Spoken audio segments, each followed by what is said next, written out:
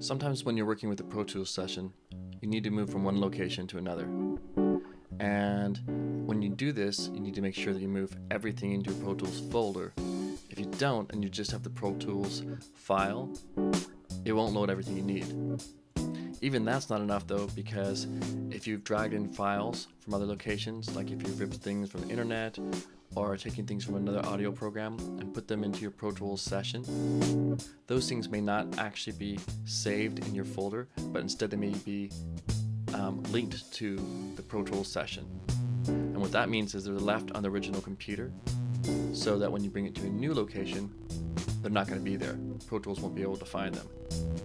So in order to combat that problem, you're going to need to bring all the files that you brought into your session into your Pro Tools folder. And I'm going to show you how to do that now.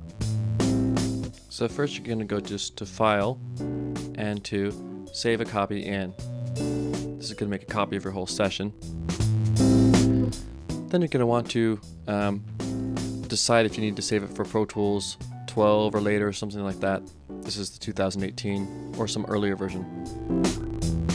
Main thing to do really is to click on Audio Files. That's going to save all your files that you've brought in, maybe dragged in, brought from a different program, a different DAW or something. You don't really need to do anything else. Once you're done with all that, you'll just hit OK.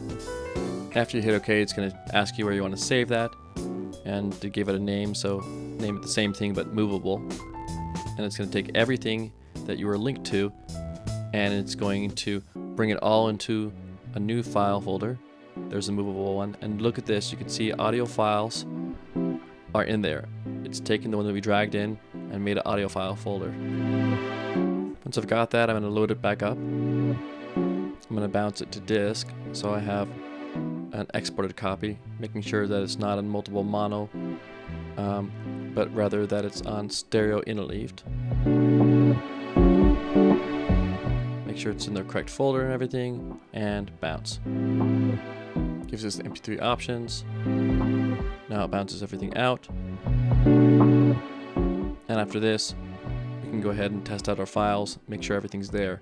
Most importantly, once we look in the Finder folder, we see that we have an Audio Files folder, and we have a Bounced Files folder that contains our exported audio. So now we should have everything we need in one folder, and we should be able to move it from this location to a new location.